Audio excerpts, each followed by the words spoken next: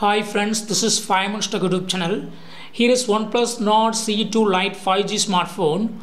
In this video, you will learn how you can set split screen in your phone Oneplus Nord CE2 Lite 5G. First, open any app. Here I open Google Chrome. I would like to split this screen into two parts. So for that, go to Recent Task button here, and this is the current screen, and I would like to split it into two parts. In the other part, I would like to open another app.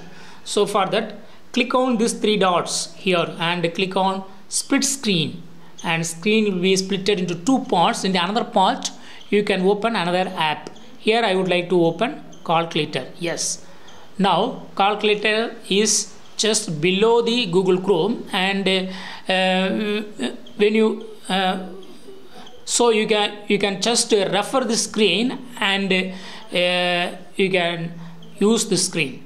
So if you would like to really refer another screen, just you can take the note of here, and then you can type here. So in this way you can easily operate two screens at a time in one phone. If you would like to close this this second one, then that is a calculator part, just click here and click on the close button, and it will close. It will close the current one. So first one is selected, so that that has been closed. So again I go to split screen, and now this is second part. Now if you select and click on close button, second part will be closed. Okay.